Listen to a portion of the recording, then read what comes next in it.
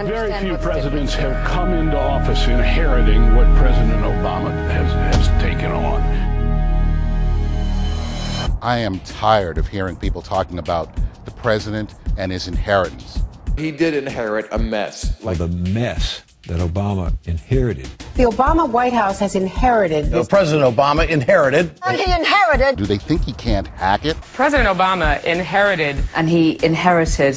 What he inherited. White House argues it inherited. We inherited. Due to the scale of what he inherited. President Obama is the only black man I have ever heard in my life who complains about his inheritance.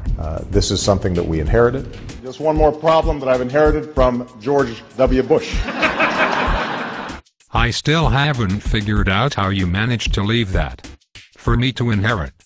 Let me give you an analogy here. Let's say you have a new football coach. Within the first 6 weeks of the season, the team's not doing all that well.